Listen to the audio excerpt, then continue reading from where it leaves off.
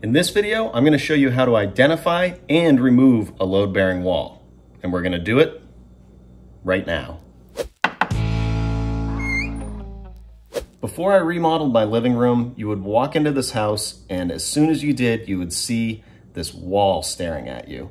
Ever since I moved in here, I wanted to get rid of that wall. When I did my living room remodel, I finally got the chance. But before I did that, I had to find out what was going on with it to see if it was a load-bearing wall or not. Now, every house is built differently, but they all follow the same principles.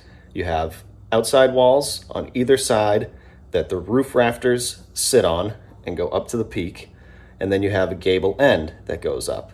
Typically, the house is longer from gable end to gable end than your outside wall to your other outside wall. Typically, joists are run along the shorter span. They sit on the top of one outside wall, connected to the roof rafter, and run over to the opposite outside wall with a center wall in between that supports the middle of that joist run. Any wall like this that supports a floor or ceiling load is considered a load-bearing wall. So in the case of my house, this is the gable end, so the joists run along here, they sit on that outside wall, and then go right to this outside wall. And then those joists are supported by a center wall that was down the middle right here. Now I'm in the basement underneath the living room and dining room, and you can see there's a beam right here that supports these joists, and you can picture the floor above was very similar to this. So you have the joists that sit on the sill out here, but you can picture that that is your outside wall, and they go to a center wall right here, and then another joist goes from here all the way to the other outside wall. So if you do have a beam like this in your basement underneath a wall that you're looking to remove, more than likely it is a load-bearing wall. Now, if you're lucky enough, like me, and have an open attic, you'll be able to tell by looking right here. The joists run this way. And like I said, here's the roof rafters. The joists sit over here and run this way, and then go all the way over to the other side. And spoiler alert, that was a load-bearing wall, and I'll show you exactly how I did that beam later on in the video. Now, if it doesn't look like this in your attic, and you actually have trusses, they're gonna look like big triangle pieces, basically, that make up the ceiling, and they also make up the roof. And they'll be held together by a bunch of metal plates or gussets. And if that's the case, it's likely that none of your walls are load-bearing except your outside walls. If in your attic you have floorboards like this, you can tell if the floorboards go this way, then your joists are running this way. If you have plywood, you can look at the nails. If the nails are in a straight line this way, you can tell that's where the joist is. If it's the opposite way, then that's where the joist is. So if there's a wall, in this case, running this way, it could be a load-bearing wall. If it's running this way, it's probably not. So this wall back here runs the same way as these joists, and I know that that is not a load-bearing wall. But there are exceptions, because now I turn this into a load-bearing wall because that beam sits right here. I could remove this wall up to this point because my post is right here. So that is actually what's holding that beam up. So it can be difficult to tell. Of course, if you have a second floor, it can be even harder. But if you are looking to remove a wall, you're gonna open it up anyways. So I suggest cutting a square hole and investigating up there. Now, in opening that up, you can find out if it's load-bearing, and either way, there is a way to take the wall down. It's just a matter of if you want to do the work or if you don't want to do the work. If you were gonna take the wall down, if it wasn't load-bearing, and now you find out that it is load-bearing and it's a lot more work or a lot more money, then you can patch that up and put it off for another day. But there is always a way to take that wall out.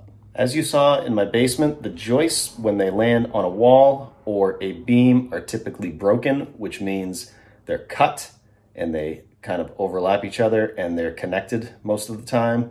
Now, in my living room, these joists were actually run all the way 20 feet, and they were 2x6. Not only were they 2x6, but they were also 24 inches apart. You'll hear the term 16 inches on center. That means from the center of one joist to the next joist is 16 inches apart, and that is standard nowadays with wall studs and joists. And if I was to take that wall out, I'd have all kinds of problems, especially because of the attic storage. So that's another thing you need to take into account. Just because they're run all the way and they're not broken, doesn't mean that they don't need a wall underneath them, because 2x6 is way too small to have a span of 20 feet from one outside wall to the other.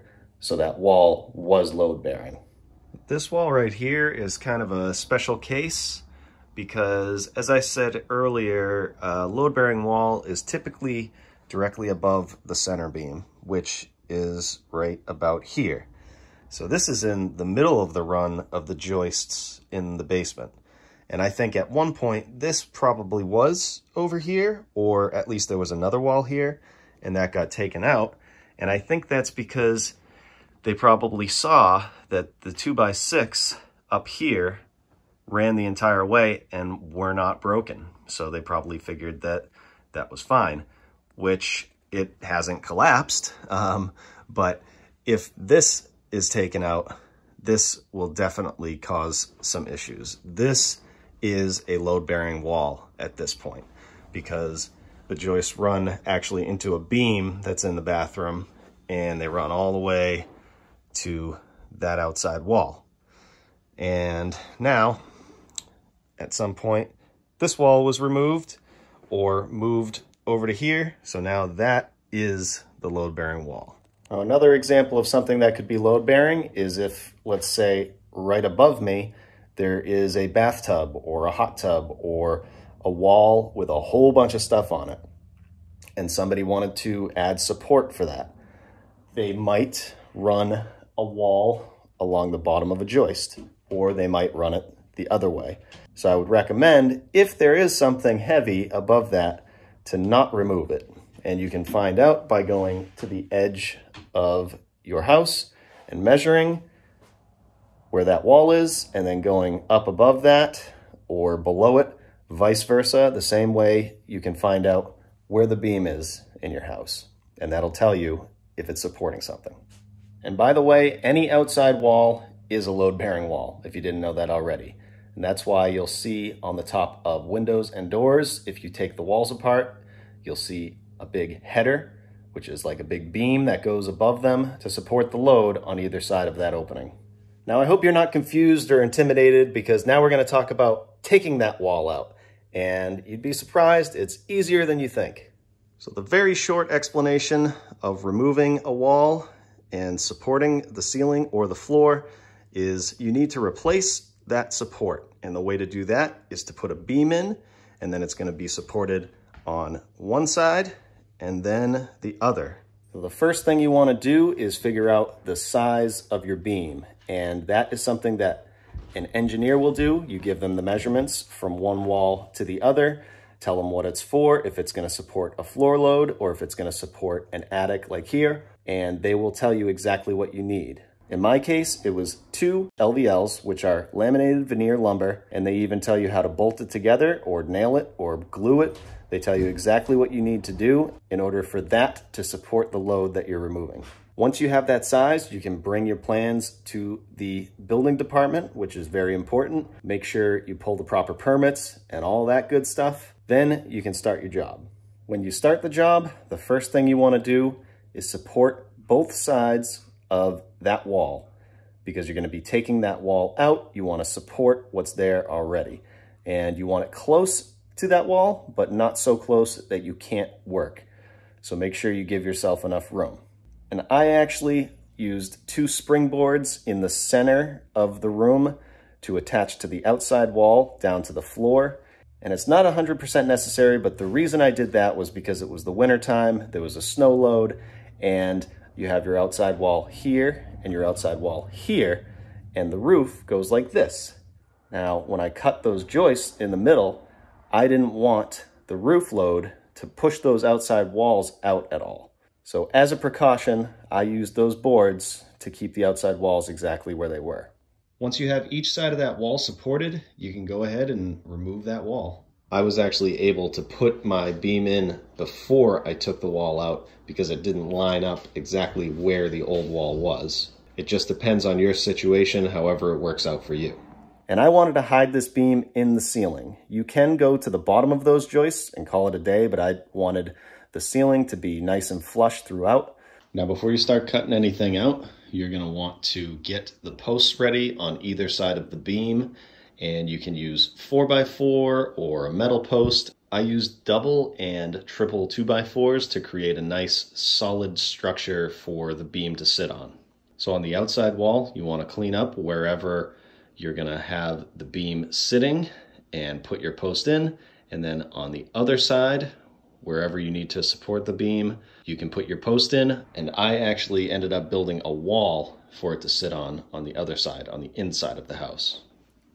Once you're ready to cut those joists down the middle, you can snap a chalk line from one post to the other, measure the thickness of the beam, and mark that, and cut those joists. Give yourself a little wiggle room, but not too much, and then you can drop your beam in or put your beam up in place. Then you want to nail your joists into that beam, and before you do anything else, make sure you use joist hangers and attach all of those joists into the beam. So you have that beam in place, all of your mechanical fasteners or your joist hangers are connected. There is one more thing. Wherever your beam is supported, it needs to be supported solid to a foundation like this. I had a block in here, and that goes right down to the foundation. Now over on the other side, where the beam is supported, I also put a block in here, and it comes down to this beam, but you also need to support that all the way down to something solid. And what I did was I cut this concrete open, and I poured a 12-inch by 12-inch pad underneath this so that all this weight is supported by this nice thick footing. And that right there is really important, especially if you are not supporting underneath a main beam like this. Say you're supporting it right here. This could sag. If you ended up going in between the joists, that could definitely sag and you would have an issue. So it needs to be supported all the way down to the foundation.